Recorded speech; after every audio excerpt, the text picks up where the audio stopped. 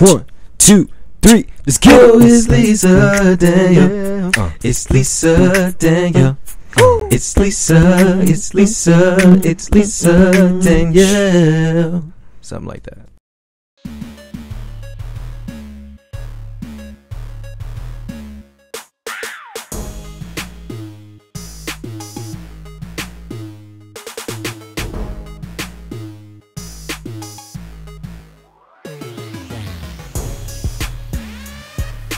Okay, so the first thing you're going to need is a sweatshirt. Actually thrifted mine from Value Village on their end of the month sale, so it was like $1. You're gonna cut off the bottom, and we're gonna save this bottom piece because we're gonna use it to make our clutch. Then I'm just gonna flip my sweatshirt inside out, and I'm going to hem the bottom. You're gonna hem it as wide as your elastic is, so my elastic is 1/2 inch, so I'm gonna hem about 1 inch.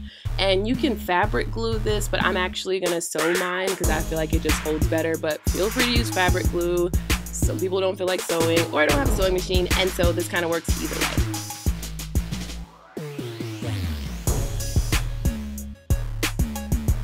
So I'm just using a straight stitch here close to the top edge of my hem so that I can slide my elastic through.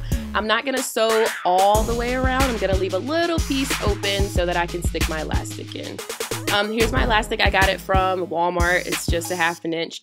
I'm gonna cut my elastic to the length of my waist minus 1 inch. And I'm gonna stick a safety pin on one end of it and attach that to the sweatshirt so it doesn't slide. Put a safety pin on the other end of it and use that to guide through the piece that I left open at the hem of my sweatshirt.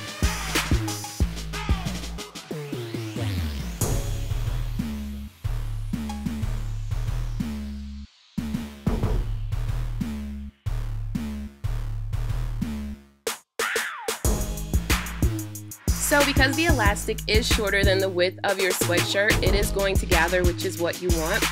You're going to continue to pull it through and grab the two ends through the hole that you created, that you left open, and you're going to just do a nice little zigzag stitch across the top of the elastic just to secure it in place.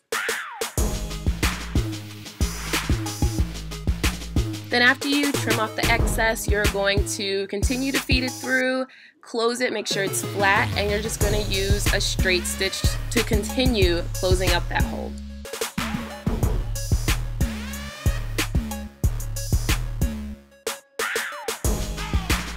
Okay, onto the clutch, which is optional. You're going to just cut off that waistband at the bottom of the sweatshirt, and because there's not a lot of fabric here left to make a clutch, I'm going to add some of my scrap fabric to it, which I have no idea what kind of fabric this is. I think it's like a quilting fabric.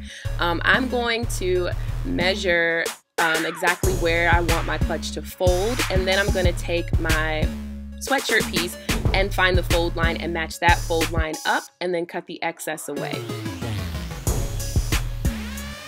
Then I'm going to cut my extra fabric down the middle because I want my sweatshirt panel piece to be in the center.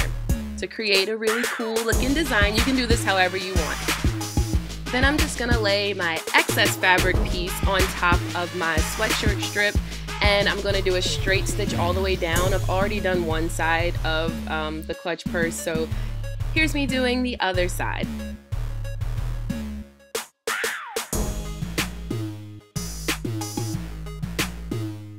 Now I want to give it a little bit more of a clean look, so I'm just going to sew directly on top of the seam that I just stitched.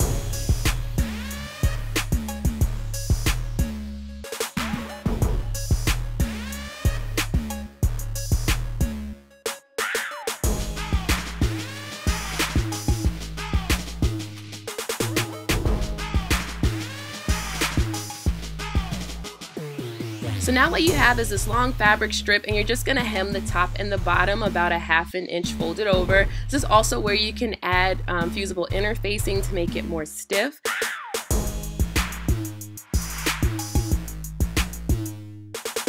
Then you're just going to fold over your purse, and you're going to stitch each side with a straight stitch.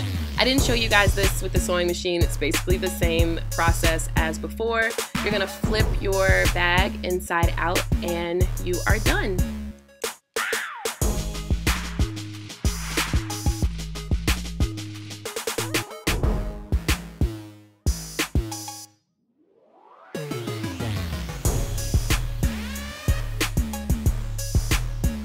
hope you enjoyed this thrift lift DIY. Don't forget to like this video and subscribe to my channel. Also, if you try this, I would love to see it, so hashtag Lisa DIY. I'll see you guys again soon. Bye.